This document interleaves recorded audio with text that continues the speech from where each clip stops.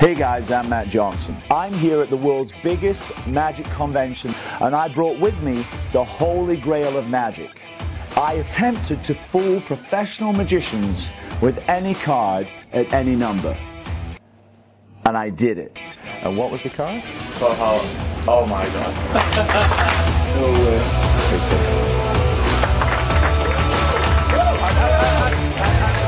And I did it with one of the easiest, most commercial, instantly reset versions of any card at any number you've ever seen. I need a deck of cards. You got a deck of cards? No, not on me, no. Deck of cards? Yeah. Borrowed deck. It's important I do this with a borrowed deck. Okay. Yeah. We're going to try something and we'll see if this works. So, deck of cards. Brandon, name a card. The Four of Hearts. Four of Hearts. Now, I'm curious. Wow, these are cool, man. Is this a full deck? Yeah. It is a full deck. Yeah. Okay. I did see the Four of Hearts. It's in the deck, right? Now, Brandon, I can tell you this. The Four of Hearts is nowhere near the top. Okay. I can also tell you that it's nowhere near the bottom, which means it's somewhere in the deck, but we're not sure exactly where, right? That's where you come in, because you're going to tell us where it is. So I want you to think of a number between 1 and 52 where the Four of Hearts might be. 12. 12, okay.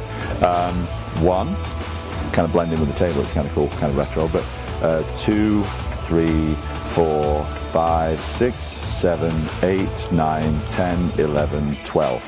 No. Not 13, not 14, not 15, not 16, not 17, not 18, not 19, but 12, yeah? And what was the card? Four of Hearts. Oh my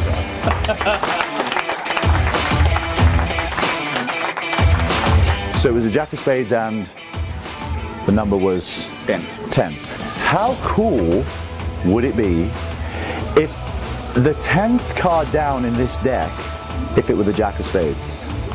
Crazy, Yeah. right? Yeah, okay. We're going to try this. You could have picked any card, you could have picked the Jack of Spades. I want you to hold the cards face down. What you're going to do is you're going to deal 9 cards here face down, out loud, 1, 2, 3, 4, 5, 6, 7, 8, 9, and then the 10th card here face down. Yeah? Okay. Okay, so go ahead. 1, 2, 3, 4, 5, 6, 7, 8, 9. You said 10, right? Put it right here. Okay, and the rest of the deck. Okay, so let me see. Yeah. I think some of these cards stuck together. Wait. 1, 2, 3, 4, 5, 6, 7, 8, 9. Yeah, this is 10th card and it's the Jack of Spades. So you were great, man.